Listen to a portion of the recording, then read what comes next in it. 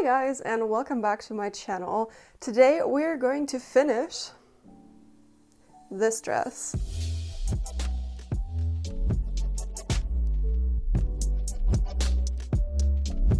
A few weeks ago I started with the bodice. I'm gonna link the video up here in the eye so you can go ahead and watch that as a recap, or if you haven't seen it, go watch part 1 I guess before part 2. And today we are going to finish this dress in adding the princess skirt of my dreams. I haven't started yet, so I am actually recording this before doing anything, so I literally have no idea what it's going to end up looking like. I have something made up in my mind. I think I will be doing 3 layers. Also, I think I will leave the dress as is. A lot of you guys actually said after seeing this constellation right here with the bodycon skirt, do a detachable princess skirt with this constellation right here, because then you might be able to wear this on more occasions rather than having, a big fluffy princess gown that you're probably never gonna wear if you're not gonna marry or something, I don't know. So I thought that was a really great idea. So I'm actually going to make this a dress. So I'm gonna put the waistline together and that's it. And then I'm gonna make a detachable skirt, a princess skirt, that's gonna be like very poofy, very A-line and dramatic. And it's gonna be, to be put on top of this.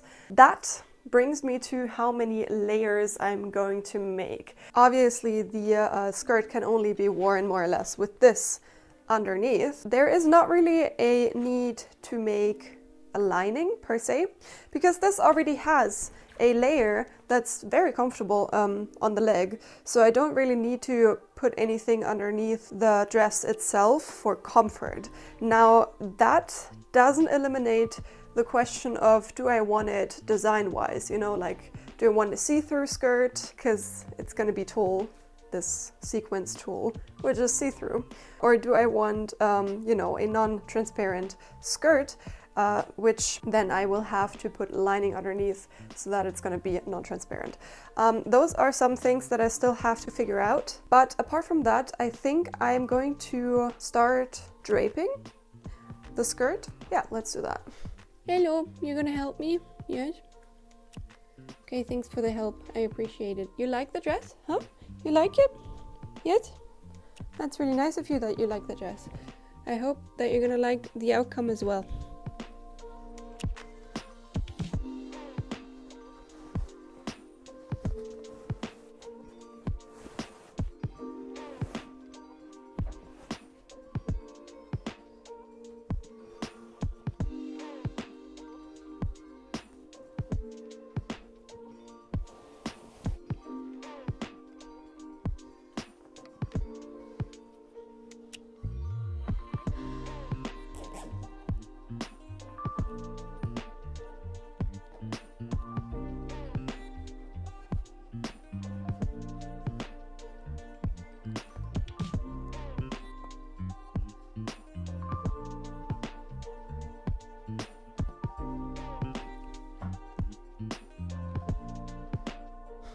So after I put my dress on my dress form, I actually decided against draping. I went ahead and made a half circle skirt on the computer and printed it out to, make a whole pattern. The skirt itself was 1 meters and 10 centimeters long. This is the pattern piece right here. And it didn't really fit on my tulle. As you can see right there, there was one corner overlapping. So I had to fold it the other way around. Normally you would fold it with the grain. Now I went ahead and actually folded the long sides together 4 times, so I was able to cut out the big circle skirt pattern, which was 1/4 of the whole thing. The fabric that I'm using for this layer, which is the lowest layer of the 3, is a very stiff tulle. And I also decided to cut off about 20 centimeters off of the hem in order to make ruffles, so that the puff of the underskirt is gonna be like even more. So what you can see on screen right here is actually just a skirt that is 90 centimeters long. So I cut out 4 times the 90 centimeter long half circle skirt, and then I also cut out 20 centimeters or 30 centimeters, I think I did, wide panels.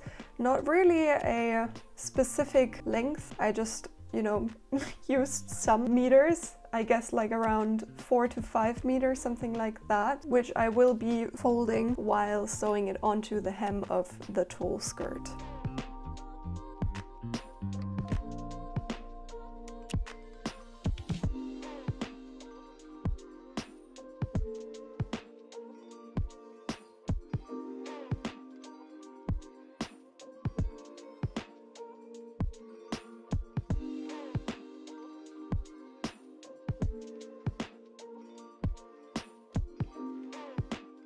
The next layer is my nude colored tulle, which I also used for my bodice, and I'm attaching the 20 centimeters back onto my pattern that I cut off for the rougher tulle, because this layer will be going from waist to hem all the way, so it's going to cover the ruffles, which are just there to puff up the skirt a bit more. To summarize it all, I have one layer of stiffer tulle, which has these 30 centimeters wide ruffles at the bottom. Then I have my nude colored circle skirt, which you can see me cut out right here, which measures 1 meters 10 from waist to hem. And then I have as my upper layer my sequins fabric. Now, as you can see right here, my pattern is way too big and my sequins actually end right there. So what I had to do, and I already thought about this when I was making my pattern, that's why I have this line in the middle, I had to cut my pattern apart one time again. So this is only 1/8 of my whole skirt. And obviously I had to cut this out double the amount, which in my case was 8 times. Once I was done cutting out all of my layers, I put my skirts together. So I just sewed all the seams together and left about 20 centimeters in the center back open to attach a zipper in the end. And as you can see right here, I am putting the ruffles right onto the hem while folding and while sewing. So I didn't like pin anything or like measured anything really. I just like made these folds by eyeing it and sewed it onto my hem at the same time.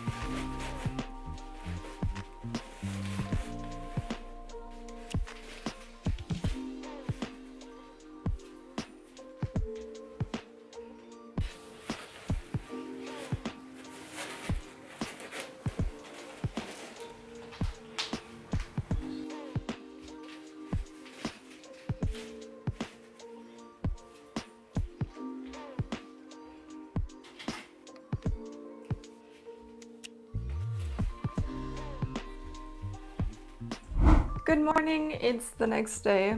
I'm going to finish my skirt today, and I had troubles yesterday figuring out how I would like to do this. Let me show you what my progress is. Yesterday I actually went ahead and made all 3 of the skirts that I wanted to make for the project, which is the underskirt, the poofy part basically.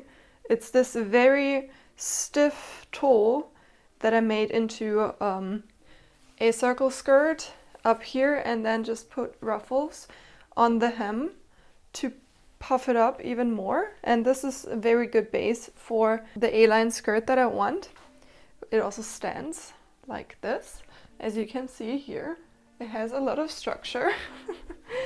And then, as the bodice right here is lined with this beige tulle, I went ahead and also made an overskirt out of the beige.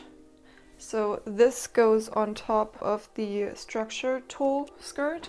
And then also, of course, I made the upper skirt, which is this bling bling skirt right here, which has the same fabric obviously as the bodice. And this goes on top here as well. So we have 3 layers just like this, and those layers make up the skirt. And my goal for today is to put all of these layers together in a waistband. So I don't want to be putting on 3 layers of a skirt in the middle of town when I shoot this. I just want to have the dress on and then put a skirt 1 thing on top that is easy to, you know, get in and get out of. So my plan for today, because I also tried out the dress yesterday, and I think the best thing is to also add a waistline right here in the same bias tape, actually this is, that I used for the boning strips right here. So I want to use this thicker waistband for this. I have to kind of like do some magic, I guess, and make a hidden structured waistband, something like that, that is a bit thicker and sits here on the inside. So yeah, that's the plan. I'm gonna make a waistband today, and I have no idea how. I mean, I have an idea, but it's just up here. I've never done it before. So let's go. Okay, so I have, as I said, this bias tape right here, which I will be using as the outer layer. So I'm gonna cut off the amount of my waist circumference plus seam allowances, so 66 centimeters right here. And this is gonna fit around my waist perfectly. And then I am also going to be using some very stiff cotton. So I could either use my mock-up fabric, which is an off-white. It won't be seen, so it doesn't really matter. But I can also see this right here. This is denim in not that big of an off-white, and it also is thicker. You can see it in the structure. And I'm going to cut off also 66 centimeters. But I'm going to make it 5 centimeters thick, so 7.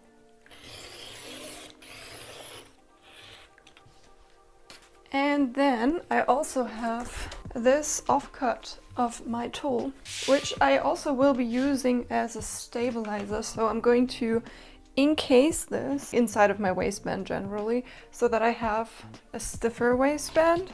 And I think I'm also going to use interfacing to stabilize this finally, you know, as much stabilization as I can give it basically, because I just don't want it to break apart under the weight of the skirts.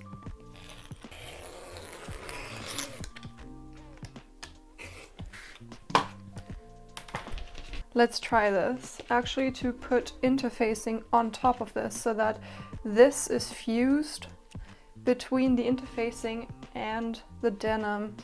No idea if this works. Never tried it before, but let's try it.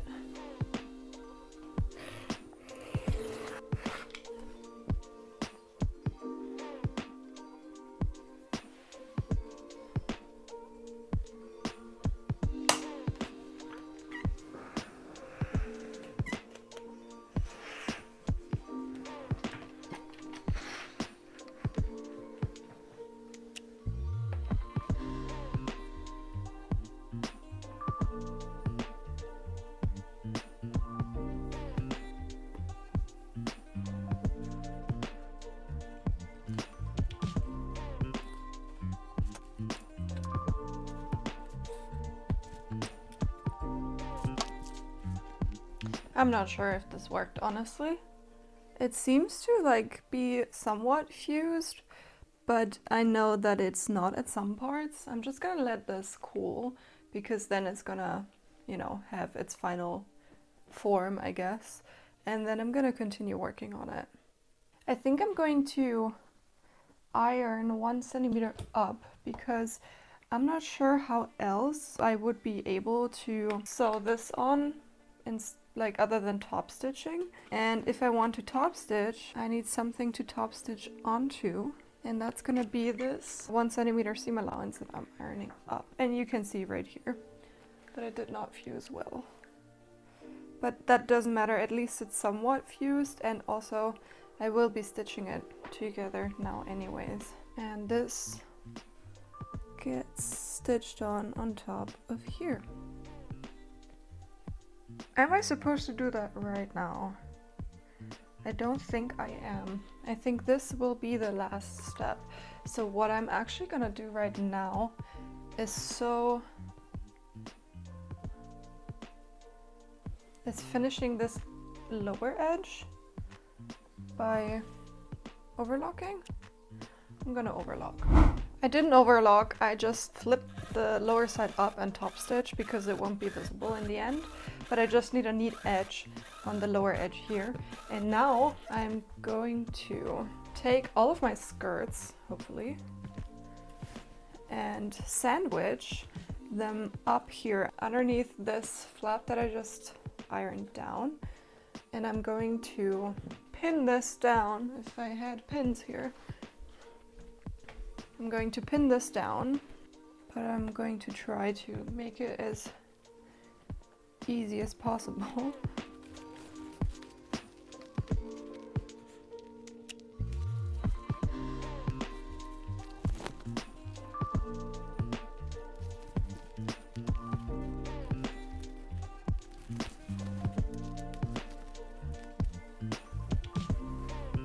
So this is what it looks right now.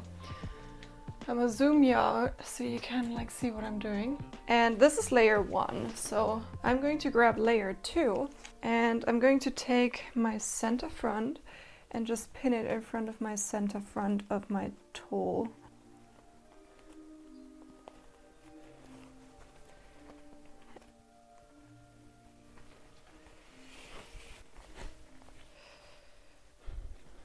I'm just gonna do this standing up, honestly. Yeah, there you go.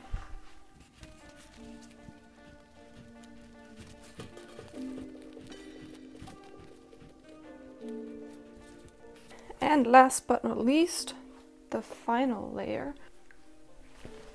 Oh no. See, now you know why I need so much structure underneath, because this is really, really heavy. So if I don't have the tool that is standing upright, then this would just like all fall down.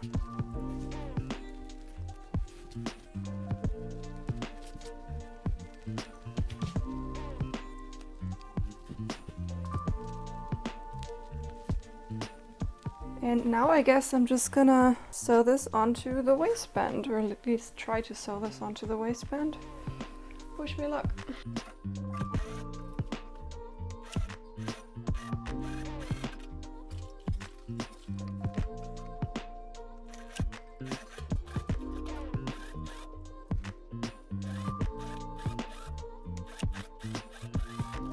So one thing I notice, of course, because this is a circle skirt, once you stretch here, this folds awkwardly up, which I don't want. So I think I'm just gonna like bar tack this onto the tool layer and not the outer layer. Just the stiff tool for it to, you know, have something to grab on, and that hopefully prevents this from folding up.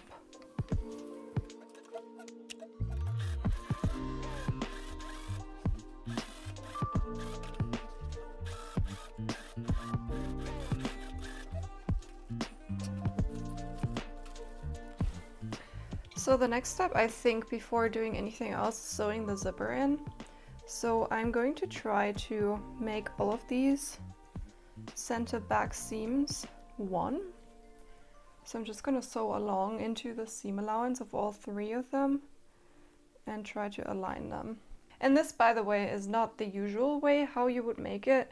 If you have 2 underskirts and 1 upper skirt, you would make 3 skirts. But as I said, I don't want the hassle of that in public, especially when I'm like shooting this. So I want this to be as easy as possible. Therefore, I'm just gonna treat this as 1 skirt, 1 layer. And that also means that I am going to put only 1 zipper in. So as I just mentioned, I am literally just stitching all 3 layers at the center back, which I left open for my zipper, together so that it behaves as 1 layer of fabric. That's what I'm doing right here, because the next step is going to be putting my zipper into the center back.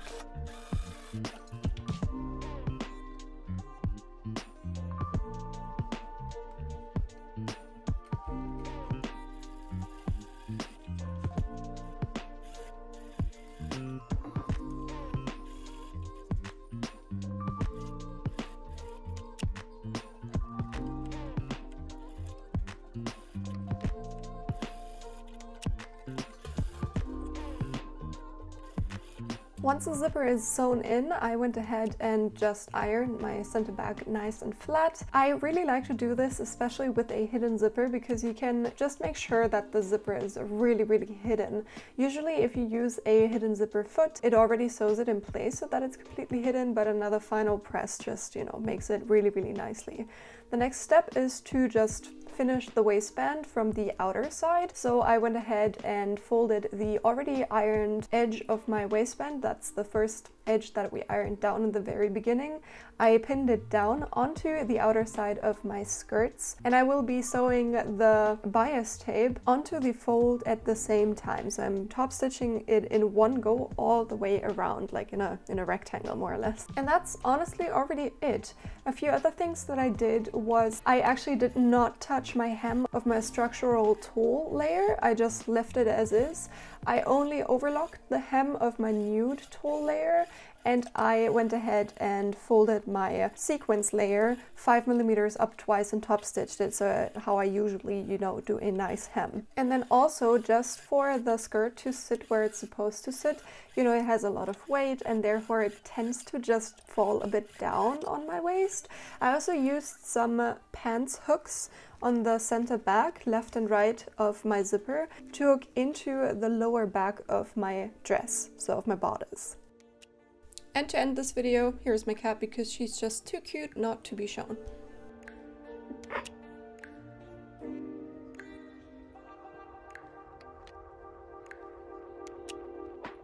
That's it already for today's video. I hope you enjoyed, even though this was not really a tutorial but more of a vlog kind of video, which is also why I decided not to upload my pattern for this dress specifically.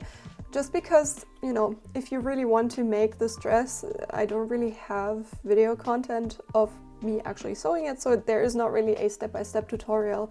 If you are really interested in this pattern, please leave me a comment down below if there are, you know, a lot of you guys who are interested in it. Of course, I'm going to upload it at some point, but not today. I actually uploaded another pattern though, which is my prom dress Paulina, which is one of my first videos, my first pattern I think also, that I uploaded on my Etsy. And you know, you live and you learn, and as it was one of my first patterns, I really didn't know what I was doing, so I took it offline. I reworked it because it was one of the patterns with the most questions to it. So I reworked it and remade the pattern, and also, you know, wrote sewing instructions and stuff like that. So you can go ahead and check that out down in the description below, and also in the pinned comment you're going to find a link directly to that listing. And I'll handle it the same as I handled, you know, my puff dress update and stuff like that. If you've already purchased the old version of my prom dress Paulina, of course you do not have to buy it again. Obviously, just send me your order number and your email address at once. You can message me on Etsy and I'll send out the updated version to you ASAP. So leave me a comment down below if you'd like to have a pattern from this prom dress, and I'll be sure to, you know, go ahead and work on it. Other than that, if you haven't already, please go and hit the subscribe button down below. Also ring the bell so you'll get notified every time that I post. I post on Sundays, so you can keep an eye out for that. And also, if you're interested in similar content like this video, please go ahead and check out all of my other videos on my channel. I'm doing loads of videos on designing, sewing, and of course pattern making. So if you're interested in that, check out my channel. Also, go ahead and follow my Insta if you haven't already. I am sharing lots of behind the scenes, especially from my, you know, work on these videos, and then of course also of my life. And on Fridays or Saturdays it's shooting day, so I'll be posting lots of behind the scenes of the photo sessions that I have for my videos. Links are down in the description below. Everything has the same handle as here on YouTube, so go ahead and please give me a follow there. That's it already, so thank you so much for watching. I'm gonna show you the shots that we did in just a second. So thank you so much for watching, and I'm gonna see you next Sunday. Bye guys!